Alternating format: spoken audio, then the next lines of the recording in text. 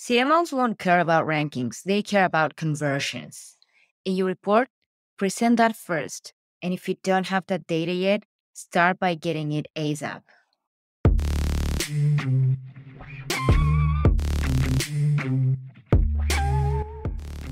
Hello, welcome to another episode of the SEO Growth Podcast. Hello, our fans. How are you doing today? I'm doing great because today I'm with this guy. Oh my God. He's so amazing. He's been with the team for a long time now. And now he's recently become our head of SEO. So let's welcome Usman Akram. How are you, Usman? Thank you so much for having me, Mila. I'm amazing. How are you? All good. I'm really having a great time because, tomorrow Maeva's going to land here in Lisbon and we are going to the Web Summit for the rest of the week. So I'm very, very excited about that. And of course, excited to be recording with you. This is our first episode together. So I'm very, very excited. How are you feeling? I'm super pumped. For this. For those who don't know, Mila and I have been working together as the perfect CAM and strategist combination. And now she's working as our marketing manager. So I'm super excited for this conversation. Great. Me too. So before we dive into the topic for today, that is how to report your SEO efforts to your leaders, which is a very timely topic right now that we are going to close Q4 very soon. First, I wanted to ask you, how was the SEO roundtable, the last one? Because I know that it was the first time that you were leading the roundtable, and I just wanted to know how it went. It was amazing. I think I loved doing it and conducting it. I would love to do it anytime soon again. I was expecting a lot more questions than I actually got on the conference, but probably it was because maybe I did a good job. Who knows? Let's say for that. Let's choose that one. Right. So I totally loved that, and I would love to do it again. I definitely had to do a lot of work, just to put together the material because I really wanted it to be super deep, and I wanted to give some examples of how exactly you set targets, not just the theoretical stuff and the hypothetical stuff. So so my favorite part was, just running through the exact examples. So giving them numbers, showing them how it works in Google Sheets. So that was amazing. That was the part that I totally loved. Awesome. And just for audience out there, we wanted to remind you that we'll have another SEO roundtable where you can go and ask your questions. It's completely free. It's a strategy session with our amazing strategists that we have here at Flying Cat. Maybe it will be Usman, maybe it will be Maeva, who knows? But it will be on Wednesday, November 30th at 12 p.m. EST. So we'll see you there. But for today, we have the agenda for today, that is how to report your SEO efforts to your leaders. So on our last episode with Maeva, we touched on how to identify which content is driving results when you still don't have any conversions, because as we know, SEO takes just a little bit to show real conversions, and that's what we aim for. But first, previous to that, we still have some indicators that can show that we are on the right track, right, Usman? Can you name just a couple so that we will refresh that from the last episode? Yeah, 100%. So I think when it comes to defining performance for your content pieces, there are different kind of metrics that you can look at, even if you're not directly measuring conversions. You can look at, rankings initially because they're usually a very good indicator of success early on. Then secondly, you can do a qualitative analysis of those keywords. What kind of keywords are you ranking for? If they resonate with your product, with your customers, if they match directly with the pain points of your customers, of your consumers. And then we can look at, some engagement metrics like traffic. And then secondly, how exactly people are navigating through your website with your content. How exactly are they interacting with your content? So time on page, pages per session, those kind of things, just to see what level of engagement are we experiencing with our content, how people exactly are consuming the content, right? You can take it to the next level later on, once you have more traction and you're actually generating conversions, and it's been a while since you've been producing content with tools like Hotjar and other kind of session recording tools. But initially, those metrics from Google Analytics should be enough just to track those early indicators of success. All right, awesome. So if you don't still, let's say I'm a marketing manager at a SaaS B2B, and that I need to prove that what I'm doing SEO wise is working, even though I don't have conversion. So those are the metrics that I should be looking at when I'm going to report to leadership to justify the budget that we are investing in this, because we know it's not cheap, but we know it gets a lot of ROI in the long term. So once you have all these indicators that are going up and they are indicating that you're going on the right track, you're on the right track. So when it's time to report, how do you structure that report? What are the main sections that should be in there to be very compelling with your leadership and stop, like, avoid going too much into the technical aspect of SEO? Right. So I think the perfect answer to this would be that you have to zoom out and understand who your leadership actually is, right? So you need to know who is your leader, who are your leaders in your company, right? So for example, for an SEO specialist working on a report, they're just compiling data, analyzing data at the end of the month. Their leader can be an SEO manager or the head of SEO, right? For the head of SEO, their leaders can be head of marketing. So the leadership is very dynamic, and you have to understand who exactly am I reporting to. When you have an exact idea of who the leadership is, then you can get to know what metrics do they care about, right? What exactly matters to them. If it's a CMO, they won't be interested in rankings at all, right? They don't care about rankings or traffic. They actually care about the numbers that you're driving that have a business impact. So I think people actually fundamentally don't understand. You have to first think of your leadership and what matters to them, and then you can go on to define what metrics should I be reporting on, what sections should I keep in my report, and what should the order be, like what should be at the top, what should be at the bottom, etc. Those kind of things. So let's say you're in a big SaaS company. Let's assume two different scenarios, right? In one SaaS company, you're a unicorn, a tech company with a lot of employees, a big marketing team, working in different marketing channels, right? So most probably you have a whole team for SEO growth, for organic search growth. In that case, you have a head of SEO or an SEO manager, right? And then you have specialists working on individual elements of SEO, like backlinks, like off-page technical and on-page like content strategy. So you have these units within the marketing team, like SEO, paid search, social media, organic social, all of those kind of different things.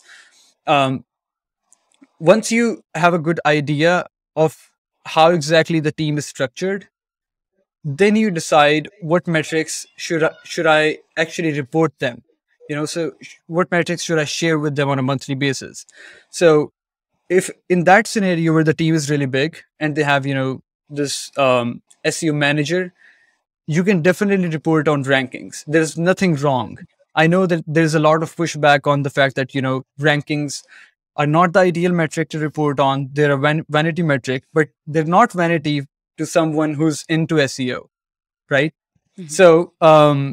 So you can keep rankings, then you can keep organic search traffic for your SEO leaders, and then you can keep all of the engagement related metrics, like how people are engaging with the content, how people are spending time on the page, those kind of things. There are still some vanity metrics, which I think we'll touch upon later in this podcast. But broadly speaking, you can keep rankings, traffic, and some engagement metrics. Finally, you have to tie in conversions, because obviously, even for your SEO manager or your head of SEO, conversions are the end goal. The reason why it's the end goal for them is because their leaders care about conversions. Their leaders care about revenue. Who is going to be the CMO or the head of marketing?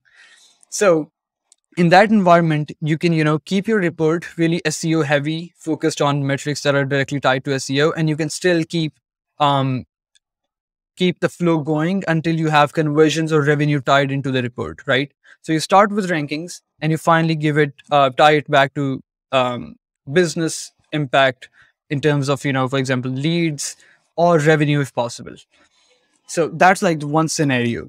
The second scenario would be that you're working in a company that is relatively small. It's still a SaaS company, but it's growing, right? So um, maybe seed round or maybe series A, those kind of stages where the team is relatively small. They just have one or two SEO people, and then there's a head of marketing leading all of the other components of the marketing team.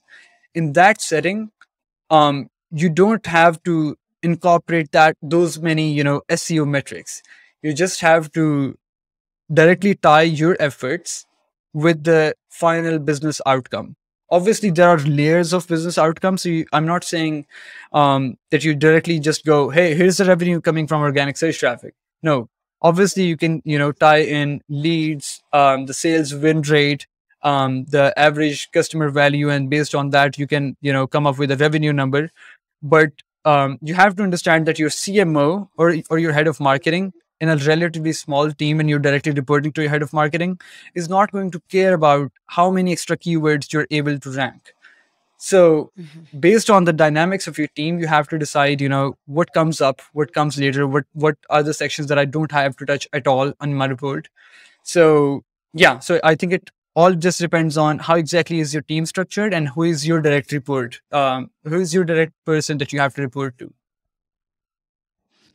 Yeah, perfect. So I was thinking more about in the second scenario when you say that you're going to report to, your head of marketing or the CMO. What are also some other very important sections that should be in there apart from the KPIs? Let's say I know that at Flying Cat, we recently revamped our reports. Can you walk me through the sections that we have there and why they are there? Yes, sure. So how we do reporting at Flying Cat Marketing is, um, I know this isn't exactly a word that we use at Flying Cat Marketing, but this is just in my head. I call this rankings to revenue framework. I remember mentioning this in the SEO roundtable as well. Um, I think it might be a good idea, to just use this word in some of our SOPs, in fact. So the basic Yeah. idea is, so the basic idea is that you think of rankings as the first metric to indicate success. And then finally, you have to tie everything back to revenue in some way, Mhm. right? Now, obviously there would be some additional aspects. In some cases you won't have that data coming from the client where you can tie everything to revenue. You might be limited to leads only.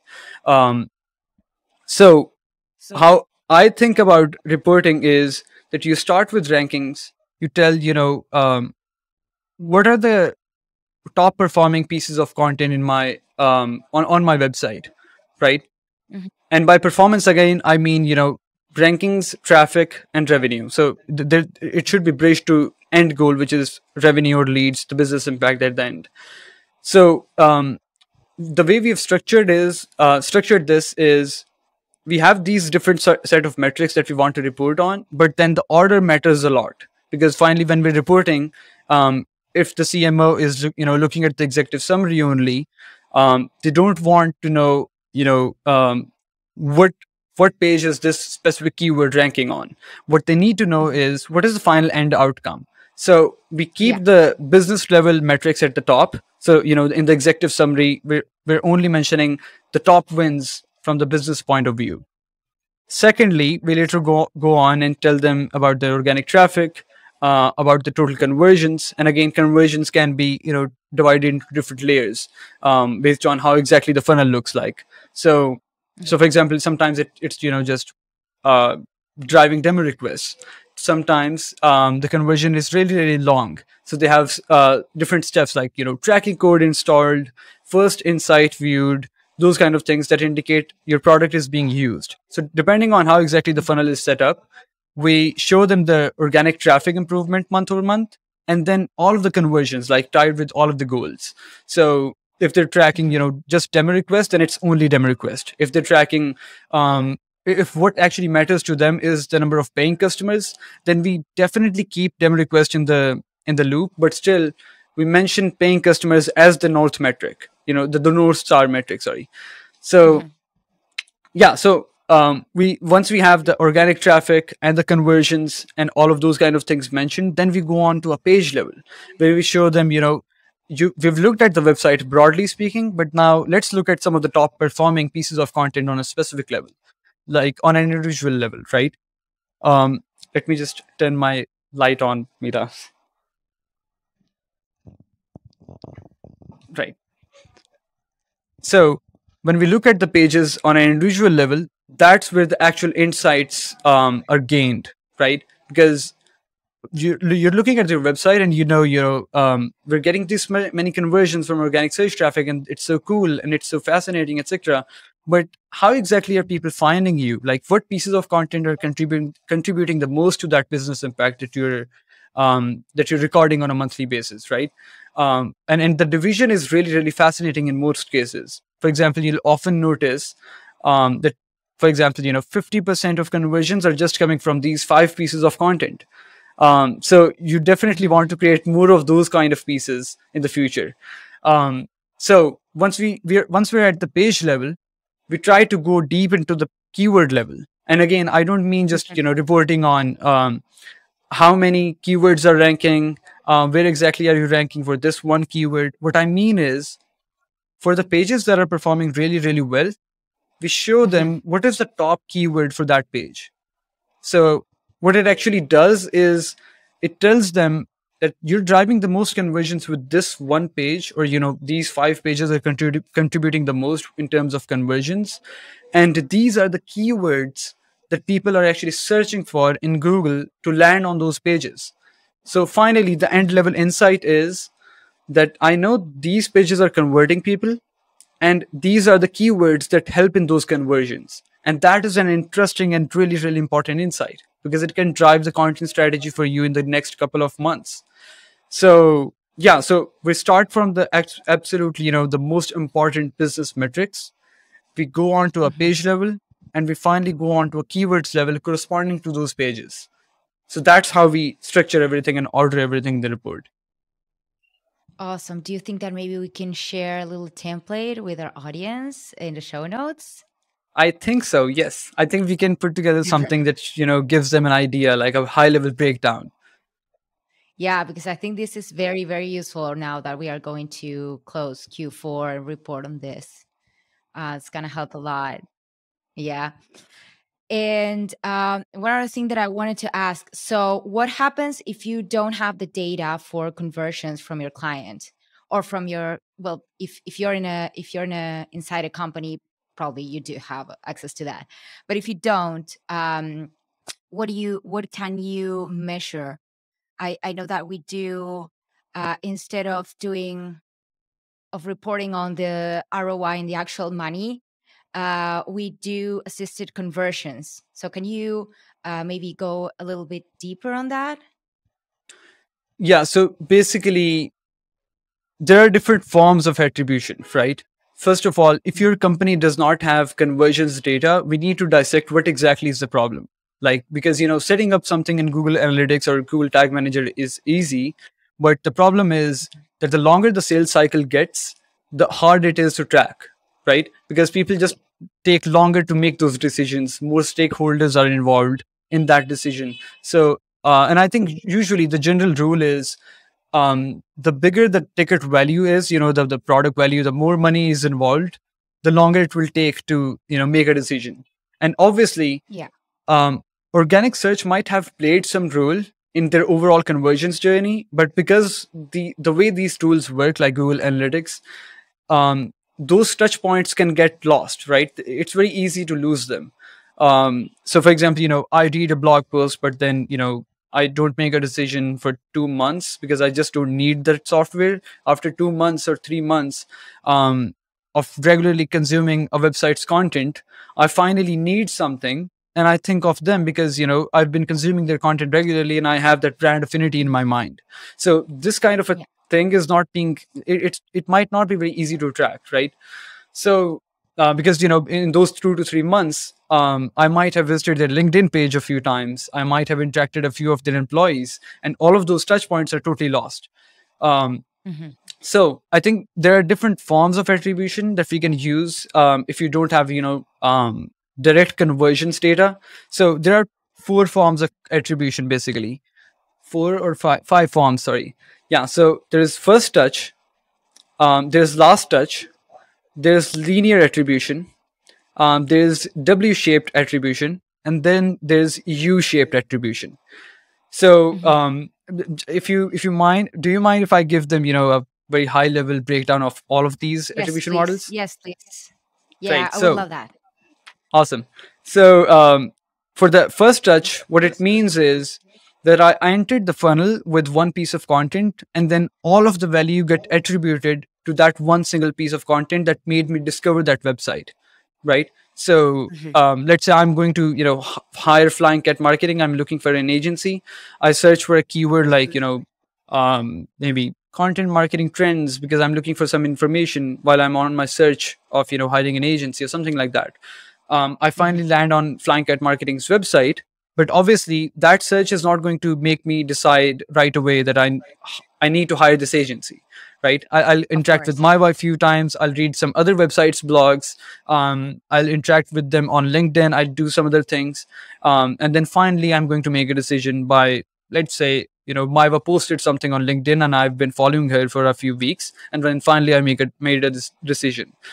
So in that Hmm. case, by first search attribution, all of the value is going to be attributed to the first blog post that made me discover that brand, right? Hmm. In last touch attribution, and this is, I think, the way Google Analytics usually work on last touch attribution mostly. So in last touch attribution, all of the value get attributed to the last touch point, opposite to the first touch, right? Hmm. So if I've been talking to Maiva for a while, and I, let's say, have been visiting or engaging with our LinkedIn content on Flying Cat Marketing's LinkedIn content for a while, but then finally I got in touch with our sales team by reading a blog post that was like, X B2B content marketing agencies. I read that blog post and I converted right away, let's say, because I already had that brand affinity, right? So in that case, by last touch attribution, all of that value, all of that credit is going to be attributed to the last blog post, the last touch point. So Yeah. that's In last this touch. case, it will be a blog post. Yes, yes, exactly. Yeah. So that's last touch. And then there's linear attribution, which means that all of the touch points, all of the pieces of content that I interacted with gets equal value. So the overall value gets divided into all of those touch points. Then there's W form, which means it's like simply a W, right? So you attribute 30% touch 30% credit to the first, 30% to the last, I think. So in simple words, I think I'm making this complicated. In W Hmm. form attribution, um, we attribute value to all of the touch points that took us one stage closer to the conversion. So Hmm. yeah, so for example, one for once it would be, maybe subscribing to a newsletter. The second one can be maybe connecting with Maiwa on LinkedIn. The Hmm. third one can be becoming a lead, an actual lead, and I'm interested. And I got in touch with Maiwa. Um, Hmm. the fourth one can be I had a call with Maiwa. She presented me the offer and something, but still I took 2 weeks, and then I still engaged with one more blog post, or maybe one additional piece of content on LinkedIn. So all of these touch points where I'm converting one step closer, I'm going one step closer to the final end conversion. Those touch points gets the most value. And then lastly, Okay. there is U-shaped attribution, which means the first and last touch gets the most value, and then rest of the value is divided among all of the other touch points that we had in between, right? Hmm. So it's Okay. like making a U, right? So Yeah. yeah. So by all of these kind of attribution models, obviously we're not going to use all of those attribution models. You can stick with one that works best for your industry and your clients. But what we're trying to get to is understanding how exactly the conversion journey works, and what exactly Hmm. we mean when we say we don't have conversions data. We might not have last touch conversions data, but we might have first touch, right? Or perhaps we have, Yeah. linear attribution data, which means that we know where exactly our prospects interacted with, what piece of content they engaged with before converting. So we have to understand what data do we have and we don't have. So Hmm. in most cases, I know, if they don't have, let's say, full funnel conversion, like they don't know linear attribution, like, all of the touch points, they still Touch know the points. last touch attribution, because Google Analytics is giving you that information, and that information is very easy to get. All of the Hmm. CRMs will give you that information. So yeah, I think what you can do best in order to, track everything, is to have that attribution software. You need some attribution software if the sales journey is really long. And then secondly, Hmm. rely on, self-attributed attribution. So, like, asking them where exactly you found us. Yeah. And if you already know this, right? We've been seeing so many amazing kind of leads from different kind of marketing channels, in our Slack. This automation that we usually get, like, you got a new lead, and the way we've been getting leads is amazing, from so many different kind of sources, like a podcast, or they found us through search, literally reading a piece of content, and getting in touch with us because Hmm. maybe they knew my work for about 2 to 3 weeks, for example. We don't know, right? But we Hmm. do know that all of those pieces of content played some role in the overall conversion. So yeah, so in that case, if you have some sort of conversion data, just make sure that you know what form of attribution are you going with. And again, if you don't have any conversions, that you want to track conversions, you don't want to rely on Yeah. engagement metrics only. We can talk about, average time on page or rankings or traffic, but at the end of the day, if you're not tracking conversions, none of this really matters. Yeah. Sure. So let's say, just to summarize, if you don't have exact conversion data, then you can possibly look at your attribution model, or what data do you have, and then just start using whatever you have. And if you don't have any kind of attribution or conversion data, then you should start looking into adding those, because those are very important to justify the investment in SEO, right? Did I get that right? 100%. 100%, exactly. So I mean, we do need conversions data. It can come from, in different forms of attribution, and obviously one might be better than other, but still, I wouldn't say that you can rely on engagement metrics all alone, with your SEO Hmm. campaign. You have to tie everything back to business metrics, no matter what. You might change your attribution model. You might not deploy that attribution software to look at the whole funnel, but you still need to look at least the last touch, which Google Analytics is already giving you.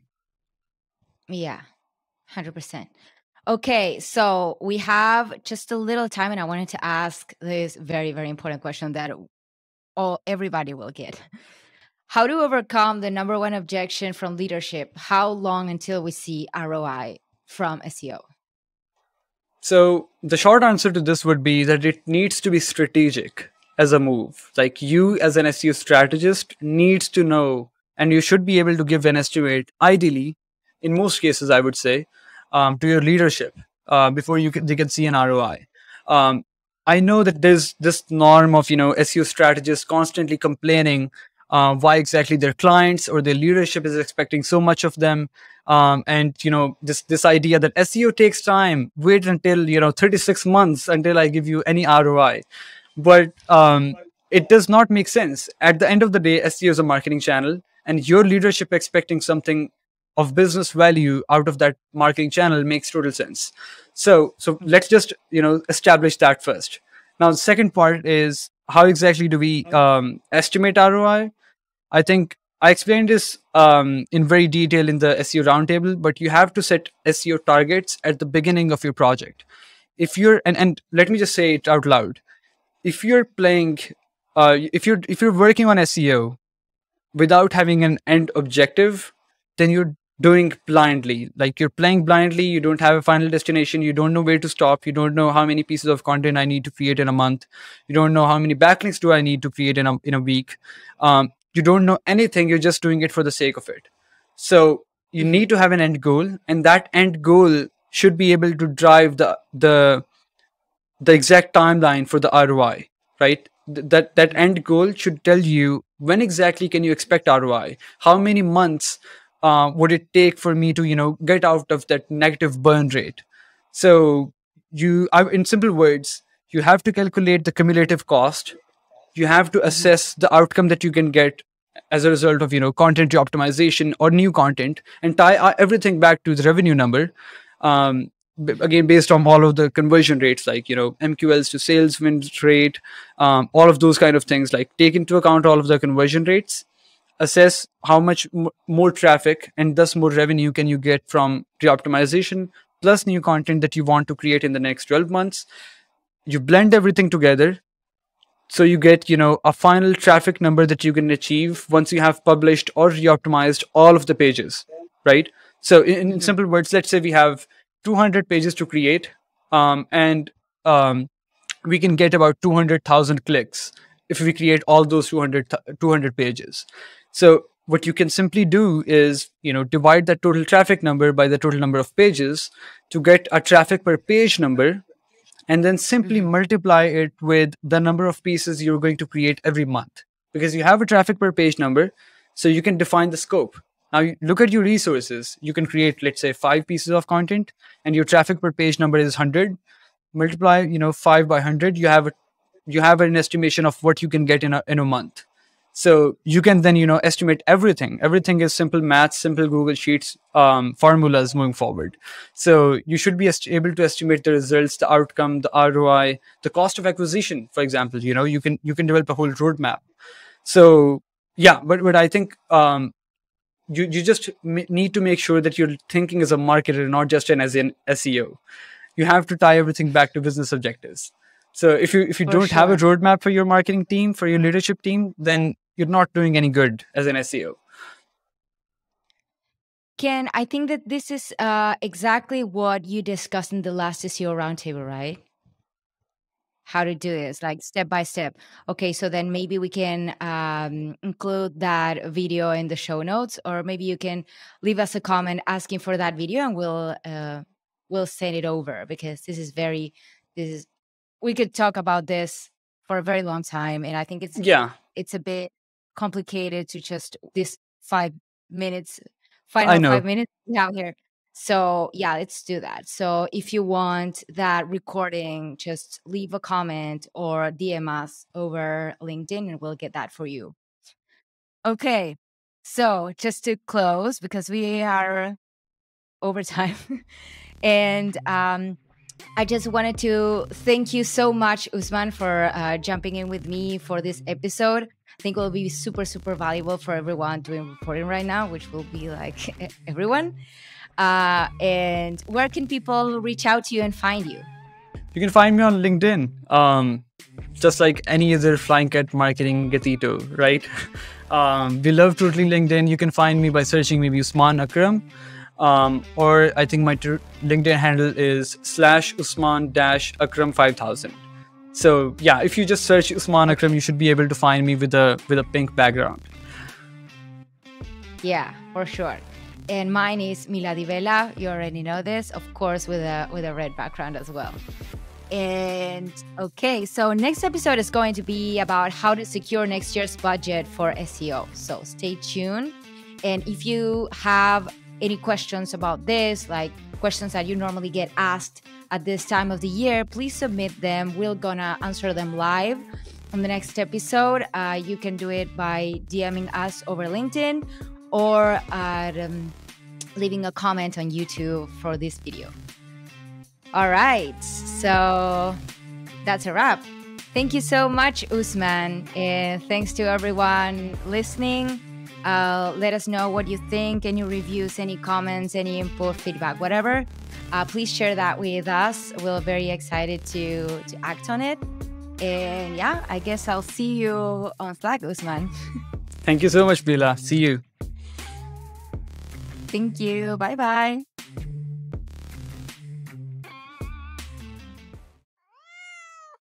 And that's the end of the podcast right there. Hope you enjoyed the episode, but please don't go just yet. If you did enjoy this episode, please leave us a review on Spotify and Apple Podcasts. It'll help other people like you discover us and get the same insights, and it would really help us out a lot.